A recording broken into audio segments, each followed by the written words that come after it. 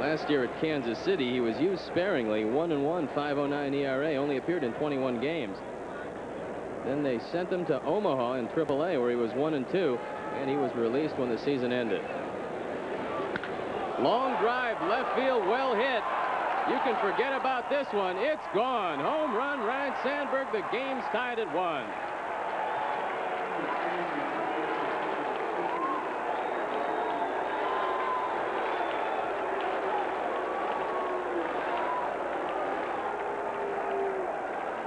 Well, Sandberg extends his hitting string to 8, ties the ball game, and he snaps that scoreless string that the right-hander Mike LaCoss had.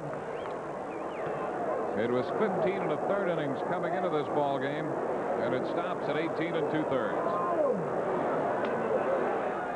Here's the home run pitch. It stayed up and out over the plate. A perfect pitch to hit out, and Sandberg did exactly that.